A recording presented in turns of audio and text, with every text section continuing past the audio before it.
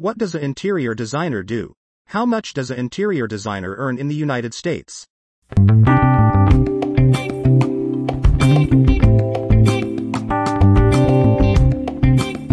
Interior designers typically work for home or office builders.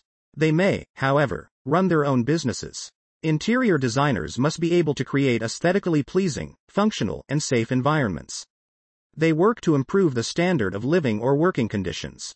They must ensure that the colors, lighting, and decoration in their living or working spaces are appropriate.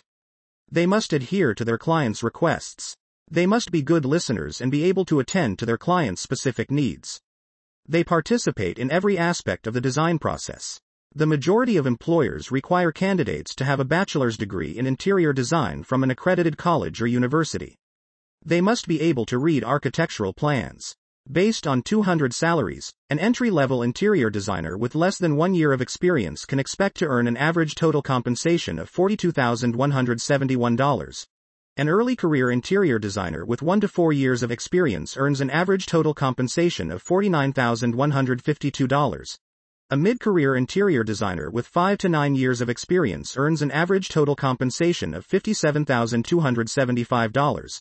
An experienced interior designer with 10 to 19 years of experience earns an average total compensation of $60,649 per year. Employees in their late career, 20 years and up, earn an average total compensation of $61,165. Thanks for watching. If you found this video useful, please like and subscribe.